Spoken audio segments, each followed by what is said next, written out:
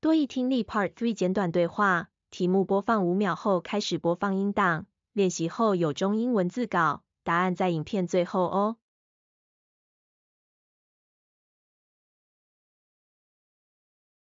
Questions 64 through 66 refer to the following conversation with 3 speakers. Hey, Mark, Sarah. I just received an urgent email from the conference organizers. They need someone to represent our team at the workshop tomorrow morning. Are either of you available? I can't, I have a client meeting at that time. Sarah, what about you?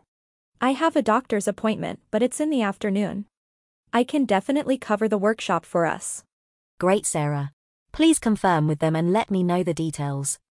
Meanwhile, I'll check if there's any relevant material you need to prepare. Thanks, Sarah.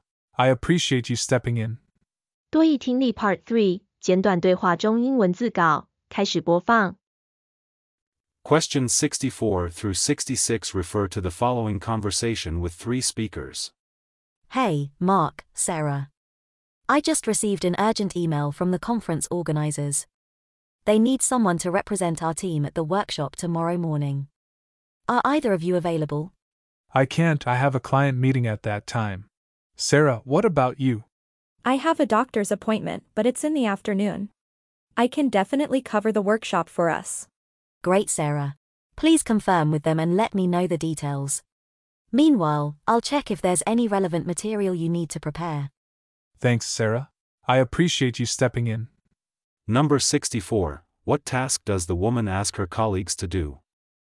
A. Represent the team at a workshop. B. Schedule a client meeting. C. Attend a doctor's appointment. D. Respond to an urgent email. Number 65. What is the likely profession of the speakers? A. Architects.